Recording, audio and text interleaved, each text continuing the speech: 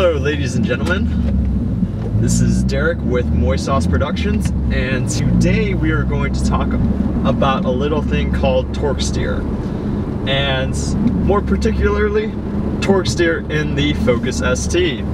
And so how Ford decided to use or deal with torque steer was mainly by using brake vectoring.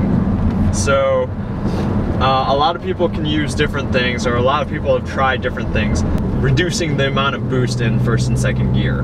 The formula really hasn't been found, you know, what the best way of doing it is, but I'll show you how bad the torque steer is in the Focus ST. A lot of cars like the GTI, the Fiesta ST, and the Mazda Speed 3, those are cars that really have this issue, mainly because they have more torque than, you know, like a Honda Civic SI.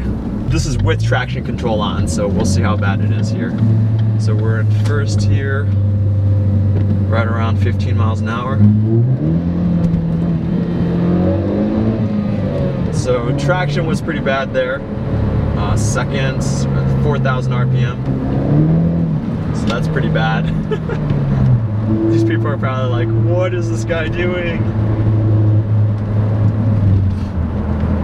So yeah, not so great.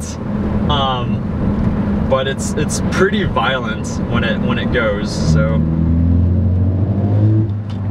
that was fourth gear, right around 2,500 RPMs. So again, 25 RPMs, fourth gear. So it's not too bad. When it hits boost, that's basically when you get the real issue.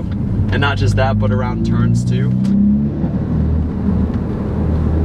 That's where you get the issues where people don't really like it, because when they're trying to drive straight, keep it in a straight line, then you get these issues where the wheel's sort of pulling out of your hands because you're trying to steer and the power is going down to the same wheels, which is why people start talking about wrong wheel drive, different things like that.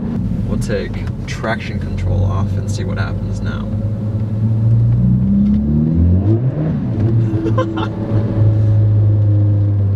Alright, we're at second gear, 2,500 RPMs. We're about 21 miles an hour.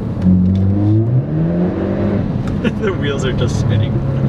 It's raining out, if you couldn't tell, and sometimes you just don't get the best situations, but we'll deal with what we have. Jesus. Second gear. So it's basically very prevalent throughout the first, you know, 4 gears. Fifth and sixth, not so much, and really fourth, not that much either. It's just when you hit those high peaks of boost, like it's just gonna go crazy out, just because the Ford Focus ST and the Fiesta ST have open differentials. You can check out this video here, maybe here.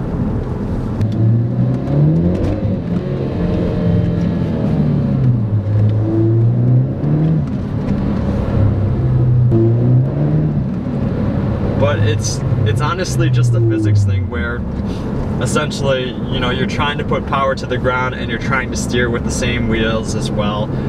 And yeah, that's just what happens. And that's the major difference between what rear wheel and front wheel drive can do.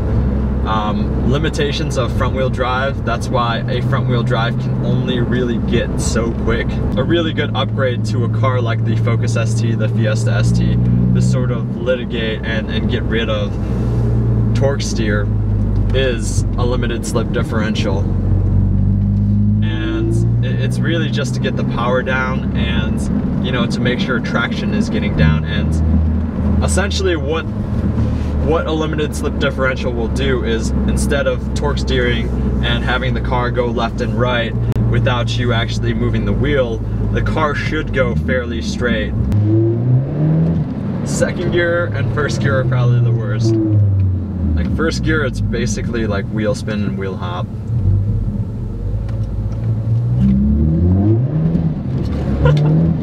First gear is the worst. And like, I don't have problems with this at all. I think it's just kind of goofy and kind of fun. It's very boy racer-ish. And, you know, these cars have a lot of it. And, you know, if you haven't seen the Mazda Speed 3 versus the Focus ST that Motor Trend has done, you should watch it. Carlos Lago goes insane on that thing. And yeah, I mean, it's really fun, and you know, some people love it, some people hate it. I don't really have too highly of an opinion about it. I don't think it's terrible, but I also don't really like it, especially on a track when you're trying to very like narrowly skim lines, and you know, it's definitely not ideal when you're talking about being on the track. If you like this video, give it a thumbs up. If you didn't like this video, feel free to give it a thumbs down. If you like the content, if you like my personality, subscribe to the channel. If not, maybe we'll see you in the next video. Thank you for watching.